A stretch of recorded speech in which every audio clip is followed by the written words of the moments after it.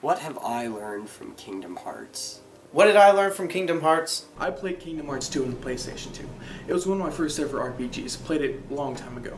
I learned that no matter what in life, you can react to anything. I mean, look at this guy. He doesn't know shit about what's going up against him. He's going to these new worlds, new places, meeting new people, these monsters jumping at him. Referring to this certain battle that happens in the game.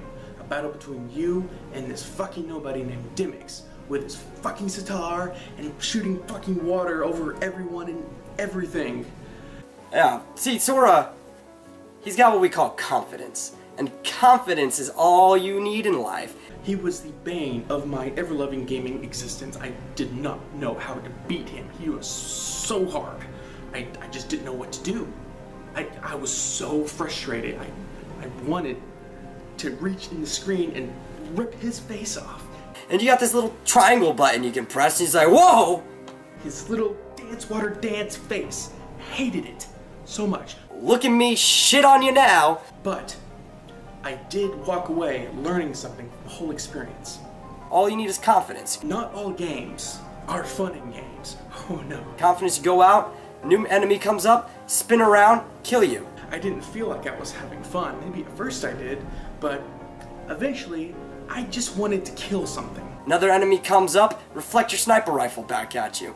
I wanted to kill shit. I just wanted to kill shit. You can do anything, and you can react to anything in life.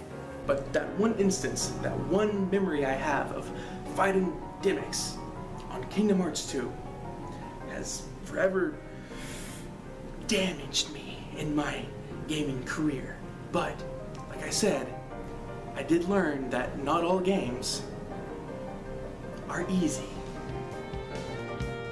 I learned that your heart can take you anywhere. Hearts are worthless, but I mean, that's kind of what the whole gist of the game is, right? As long as you have good friends, you can do anything. They accomplished everything they wanted just based off their heart. Just like, you know, they're expendable, we can just kill as many Heartless we want, they go on this big Kingdom Hearts. The whole plot of the game was focused around collecting the hearts of these people for power. And it's true, power is within your heart. Your heart is the strongest thing that you have in that game. Clearly that's the whole message of the game, that hearts are worthless. I mean, and that's what they taught you, that as long as you follow your heart, you will always end up where you want to go. No, but that's they're going off for the heart. Well, another good thing was friendship. Friendship really helped them out a lot too.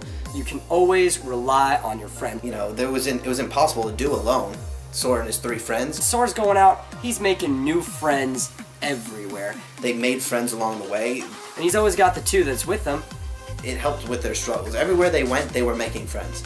Sure, there's a mechanic in the game where you can only have 2 of your friends out at a time, but just think about it. There was never a place there was never a world that they went to where they did not make a friend. You got your new friend and your 2 friends always run around through space, and they always got his back. And you can always have your friends have your back too, and you can have their back.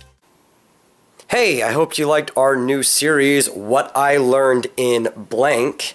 We decided to start with Kingdom Hearts, and yeah, this one, it's a work in progress, but we hope you enjoyed it, and you hope you'll enjoy the future ones and the other types of videos we're putting out. It's the Metal, and remember to like, comment, and subscribe, and share it with all your friends. We'll see you next time.